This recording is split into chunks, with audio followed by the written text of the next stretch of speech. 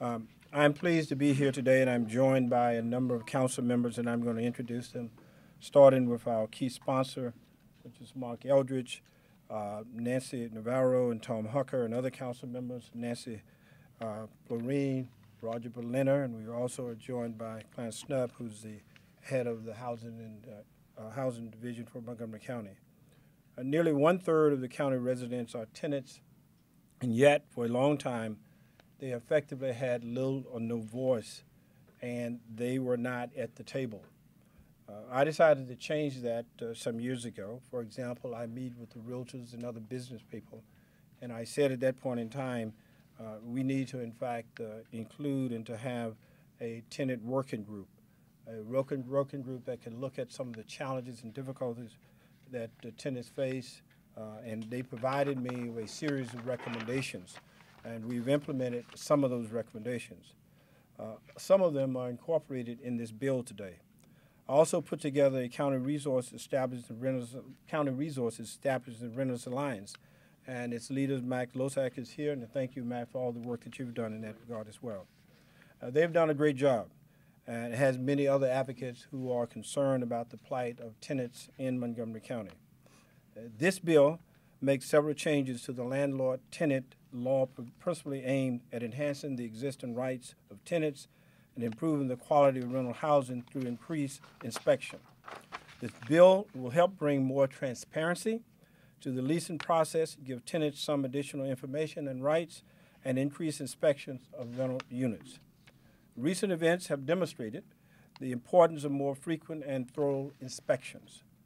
Too many tenants, unfortunately, were fearful to come forward to explain their concerns and their plight, believing that they may in fact be retaliated against. They deserve better, and this bill offers some help and fairness. It strikes a good balance.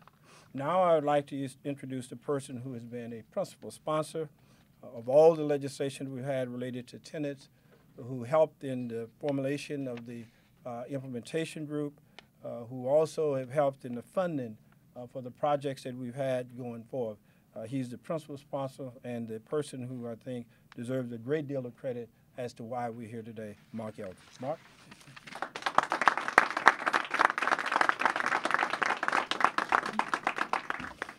First of all, I want to thank a few people. I want to thank the county executive, first of all, for creating the task force and for working with me on this.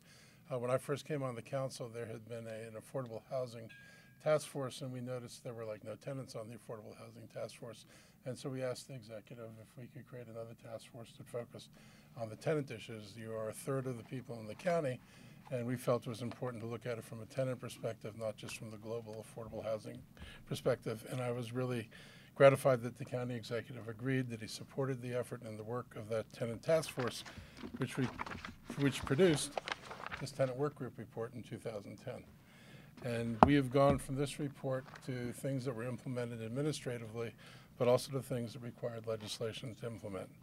I want to thank my co-sponsors, Nancy Navarro and Tom Hucker. It was amazingly important to have your support. Things go easier when there's support for something in the beginning of the process, and I really appreciate your support for this. And I think we've all come up with something that is going to make the life of tenants in this county better.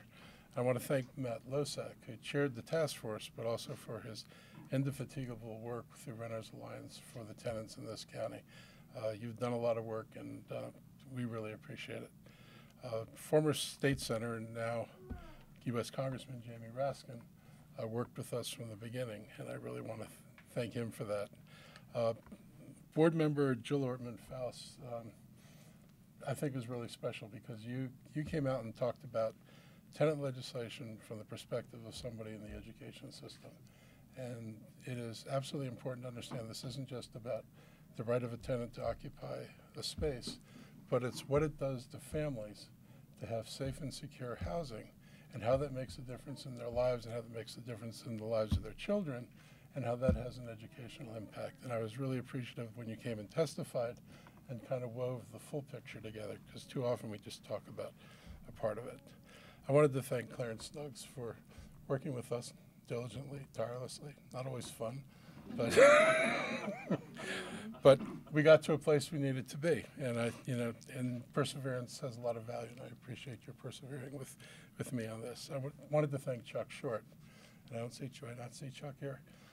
Chuck was an amazing contact and a resource with the administration, and his advice and his support was really important. I wanted to thank Costa, understood the importance of this and was willing to support it. And the last people I want to thank are the tenants in the county who made themselves visible and I think really helped make this possible. It's your stories that have been growing. And for a long time, that's been a silent voice, and I think through this legislation, we're hoping to change that. Tenants often have difficulties raising issues. They live in the fear of retaliation, and it's hard for a lot of us to understand retaliation because we've never experienced it. But if you're a recent immigrant, if your status is uncertain, it makes it very hard to say, I want the government to come help me, particularly if you come from a country where you don't go to the government for help. It's not, most of the world is not Montgomery County. And I'm really proud of the fact I live in a place where you can say Montgomery County is the place that'll help you, not the place you need to be afraid of. But I think a lot of tenants continue to have that fear. And there are anomalies in the state law, which we have not able to address here, that give landlords a somewhat uneven hand in dealing with tenants. And hopefully we can persuade our state legislators to take steps to deal with what they can do at the state level. This bill accomplishes some major improvements. It moves, lets us sample every rental property over the next 2 years in inspections. So we're going to broaden the inspection regime. We're going to target. We're going to look at the older buildings, the buildings that have the most problems, and we're going to start there and work our way forward. Tenants aren't always not going to have to rely on their willingness to complain, because the more inspections you get, the less it becomes you versus the landlord. It becomes the county doing its job and saying, we found the problem, and asking the landlord to fix it, which is a much better relationship to have. And tenants will not have to choose between safe and decent housing and a roof over their head. Nobody should be in the position of saying, if I ask for something, am I jeopardizing my ability to stay here? Tenants are going to get 90 days notice of rent increases. That is really important, because in this rental market, particularly if you're at the low end of the rental market, housing at the low end is scarce. And it's not like you can say, I'm leaving tomorrow, I'll just find another apartment. And so the extra 90 days, the full 90 days, give people time to find the housing they need. And leases are going to have summary language that says what are the legal requirements of a lease, because a lot of leases are hard to read. I have a hard time reading leases. It's not the small print, it's the length of legal language that sometimes, and people have found evidence this, contradicts what's in the main part of the lease. So we're going to get plain language that focuses on the main points of a lease, and I think that's really important. We're going to do data collection. You can't talk about an affordable housing crisis and understand that if you don't collect the data to see what's happening to housing. And so I think the data collection is going to improve our resources, is going to help us make better decisions going forward. Tenants are going to be able to have meeting spaces available to them in their buildings. No more of, as was experienced one building in Silver Spring, where the landlord calls the police and says the tenants can't assemble here. That's not going to happen.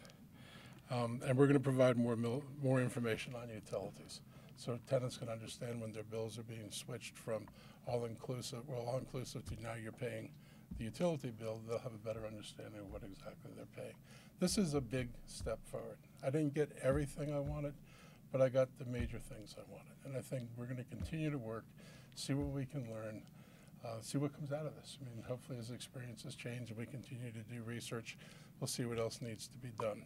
But it's a big step for us, and it's a big step for the county to take this. We've kind of stayed away from these issues for a long time. So I'm really proud to be here, proud that we'll be signing the bill, and proud I work with an executive lead, Mr. Lickett. Thank you. We'll now hear from the council president and then from the two sponsors and anybody else who wants to speak after that. Mr. President? Thank you, County Executive. I do think it's important to sing the praises of the committee as well as all colleagues, because this is an example of where we were able to find common ground on an issue that was contentious. When you get a 9-0 vote on an issue of this magnitude, it says you've done your business well. And so I really commend all my colleagues, including the lead sponsor, for his willingness to work with us to come up with a bottom line that works. From my perspective, the inspection piece is so important. If we learned anything about the tragedy that took place in our county, it is, oh my goodness, we are not attending to the buildings that have had the most complaints year after year. And now we will. Now we will focus on that. So I am grateful to be here in this moment. I'm grateful for the county executive's leadership. As the county executive said, many people are fearful of raising their hand and saying, I've got a problem. So in the District of Columbia, they have an Office of Tenant Advocacy. That's a concept that I continue to believe we want to take a look at and see whether it's right for us, because we want to make it possible for anybody who's feeling that they are not being treated fairly to raise their hand and to go to some place where they know it is safe from day one and know that they will be cared for in Montgomery County, because that is what we do. Thank you.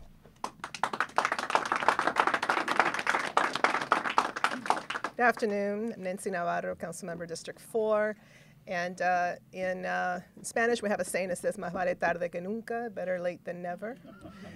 These are issues that I know Councilmember Elrich and many of my colleagues and so many in the community, Executive Leggett, have been working on. And, you know, I was myself a renter when I first moved to Montgomery County, not too far from here, in an apartment, and can very much relate to what it means to make sure that you strive to find affordable and quality housing for your family. And so this is a great day. This is an amazing step forward. And it has been mentioned before, extraordinary work by all council members with the community, with Mr. Lozak, and who he represents, to find some commonalities and some consensus. I'm really proud to have served on this council during this time where we are taking on so many imperative pieces of legislation that I know will help so many in our county. And as it was mentioned earlier, you know, mobility in our schools is a big deal, and it has a cost. And we should not be in a situation where so many in this extraordinarily wealthy county have to resort to that type of constant mobility in order to find stable housing. So this is a great day, great step forward. Thank to everybody who worked so hard, and hopefully minimum wage will follow. Thank you so much. Tom Huck. Thanks, Ike. Thanks, Mark and Nancy, for your leadership on this. This is a great day, and we should do this more often. I'm very excited about this bill. It's been a long time coming, as others have said.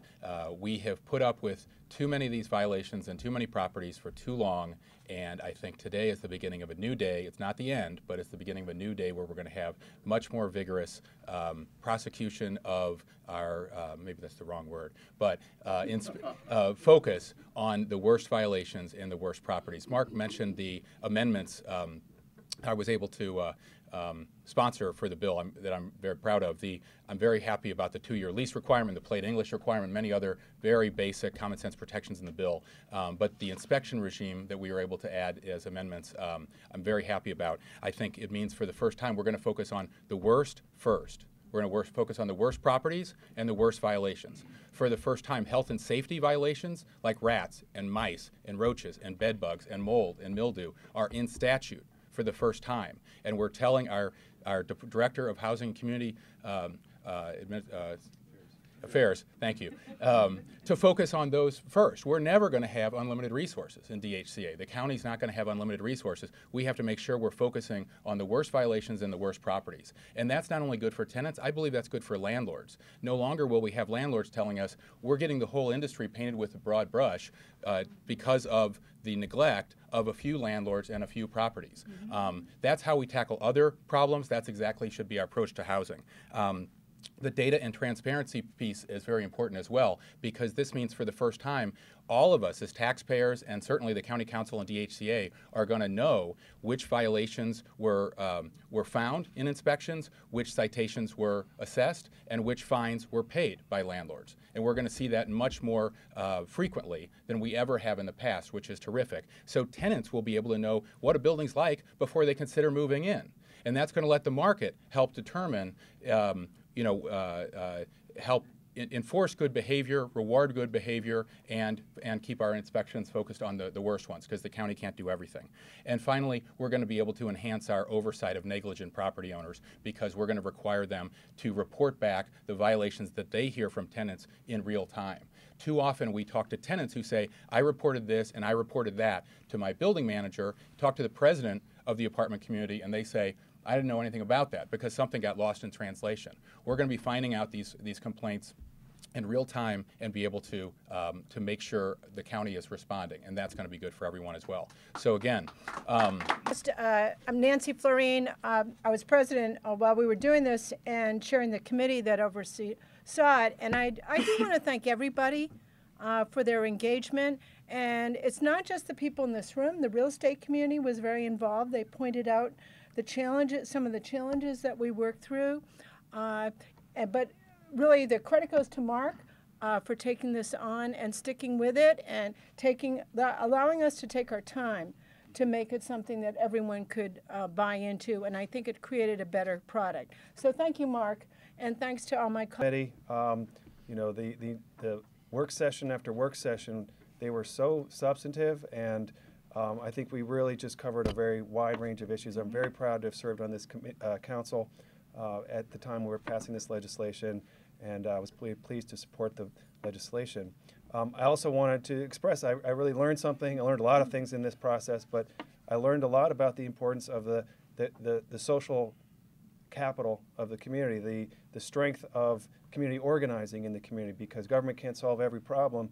We do need residents to feel empowered to engage with the county and to engage with their property owners, to speak up for their rights and to request the same quality services that everybody in this community would want to have for themselves. So the role of organizations in providing for that is really important, and I think that was one of the real benefits of this whole legislative process, was learning about that. But again, thank you to Mark and everybody for working on this. I really enjoyed it, and I'm very proud to have been on the council as we passed it. This is an important and exciting day, the signing of this bill, and I'm excited about moving forward and implementing the bill. I'm most excited about what the bill speaks to, and you've heard from a couple of the council members part of that. And I think one of the most important things that we can do is use this as a way to grow and strengthen the voice of tenants in Montgomery County, and playing a part with the county in addressing the quality of housing in Montgomery County. We need that voice. It can't go absent. It can't be done through substitute. We need your participation to get the benefit of this bill. I'd also like to thank the county executive for his ongoing support of quality, affordable housing in Montgomery County. I want to thank the sponsors of the bill, in particular Councilmember Elridge, for hanging in there with us and as we work through this, and his staff, Dale and Debbie, because we got down in the trenches and worked through a lot of things. I want to thank the Fed Committee for all of its work. We worked on this for quite a while, almost 2 years, and they worked to really, line by line, we worked through each one of these issues to try to find a solution that we could go forward with, and I really appreciate their efforts and sticking with it. So I'm excited about this, looking forward as we go forward and implementing Bill 1915. Thank you. Thank you, Mr. Leggett. Matt Losak, the Montgomery County Renters Alliance. We were formed in 2010 as a recommendation of the Tenants Work Group. We're the first and only nonprofit in the region exclusively dedicated to renter outreach, education, organizing, and advocacy. This bill is extremely important. We are very pleased. We're very thankful, especially to the council as a whole, but also to Mr. Leggett for his leadership in recognizing the importance of this movement well before it became popular, and to Mark Elrich, who recognized it well before Mr. Leggett recognized it, before he was even on the council, when it was extremely unpopular and when he took it on and ran with it by himself. There are thousands and thousands of renters throughout Montgomery County who are hurting. They're afraid for their homes. They're afraid to speak up. They're afraid to pursue promised or required maintenance. They want to organize tenants associations, and they're not sure how to go about it. They're not sure how to leverage the resources that exist now, that are strengthened now because of this council and because of Mr. Leggett. And so we have a lot of work to do. I look forward to pursuing that with the Department of Housing and Community Affairs. I am very grateful for this county for leading the way and changing direction in protecting renters. And I think we have a lot more work to do, but I'm very grateful today. Thank you very much. Many throughout our community, especially, but most importantly, Mark Eldridge and the sponsors, co-sponsors, and all the entire council for the work that they've accomplished here. This is legislation that is long overdue, and I believe will have a very positive impact going forward. And so I'm delighted today to sign the bill. You're gonna have to move.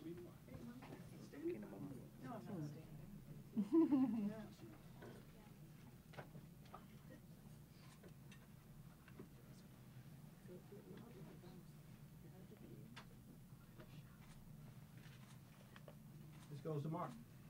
It's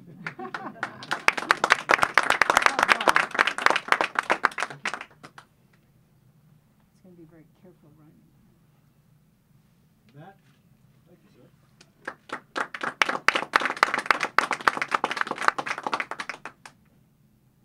Nancy?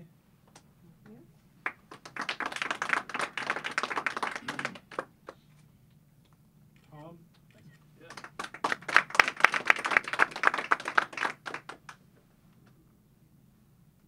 President?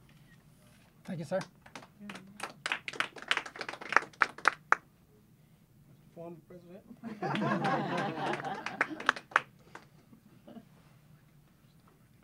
Hans? Yeah, there it is. Thanks, sir. Is everybody? Yeah, you do. Players? Thank you. Okay. What's the date? 12. Then we'll have to go back to the whole process.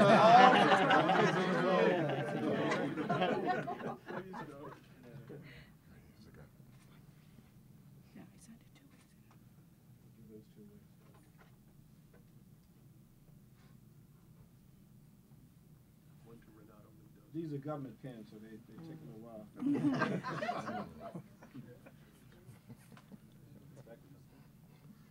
We're through.